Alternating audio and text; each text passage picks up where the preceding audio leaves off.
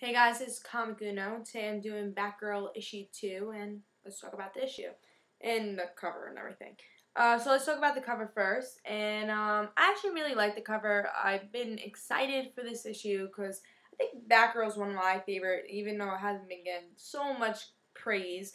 It's been a moderate series. It's not a bad series. It's not a great series, but in my opinion, I really like Barbara Gordon and I really like Batgirl. I always liked her being Batgirl, even though I like Stephanie Brown being Batgirl. But I think this is a pretty good series, in my opinion, even though some people might think differently. And some people might really like the series. So it's definitely been mixed reviews. But I've been really liking Batgirl, and I really like the cover. This actually happened in the issues, so great concept, her being in the cemetery, because she was in the cemetery in this issue. And it was good art and everything. We got the villain in the background. So I really liked the cover for this issue. So let's jump in and see what happened in the issue. So Batgirl is she's getting a gunpoint right now, and Batgirl is pretty much shot, like gunpoint right where she got shot from the Joker when she got paralyzed. So she's shocked she can't move, and someone dies on her watch. And the detective gets a little angry. She kind of goes away.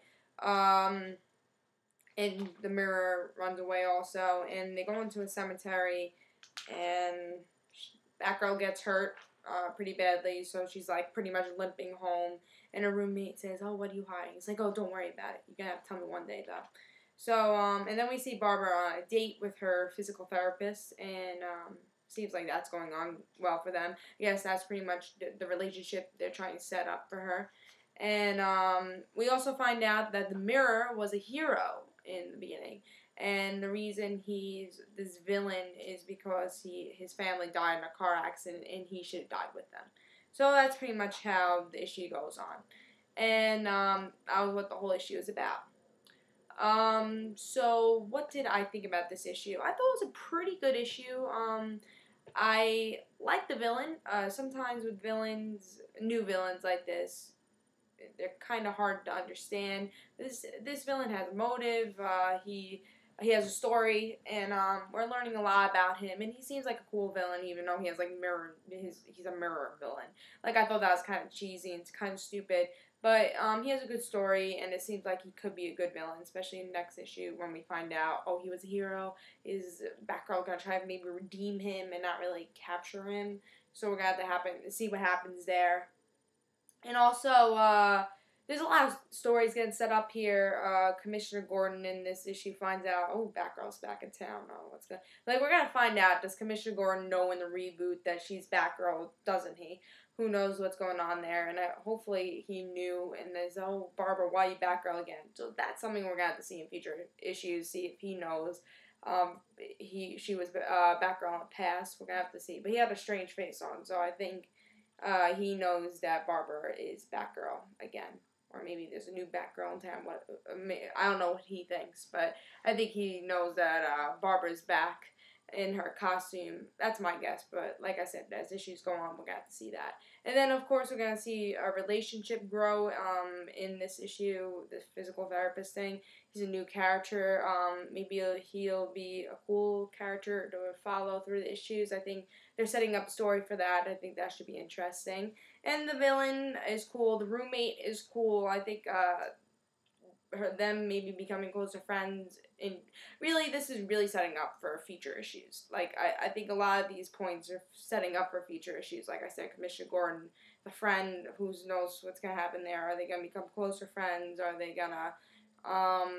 is Barbara gonna have the guts to tell her, oh, I'm Batgirl, I can't hide that, I'm running in and out, limping and getting hurt, I'm gonna have to tell her.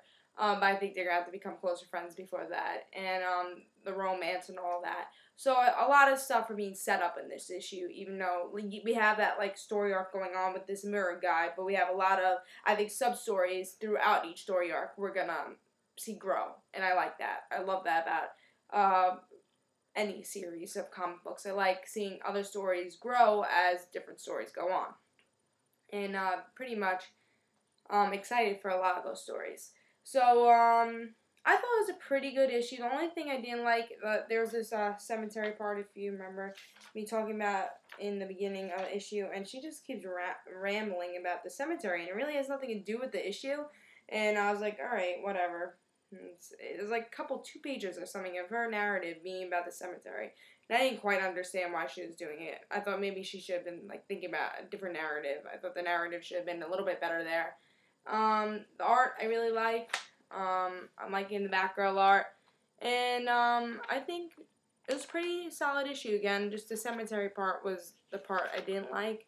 So there's a couple of pages of the art, and I think it's pretty good. And the fighting scenes was pretty good, so I like that.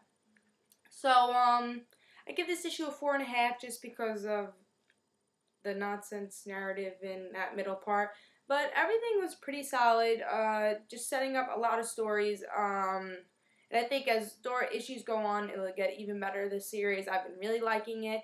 And let's see what happens issue 3. It seems like Nightwing's gonna come, and that's gonna bring some good stories.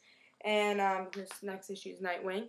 So I think that's going to bring some good stuff into the next issue, and I can't wait to see if it's good or bad.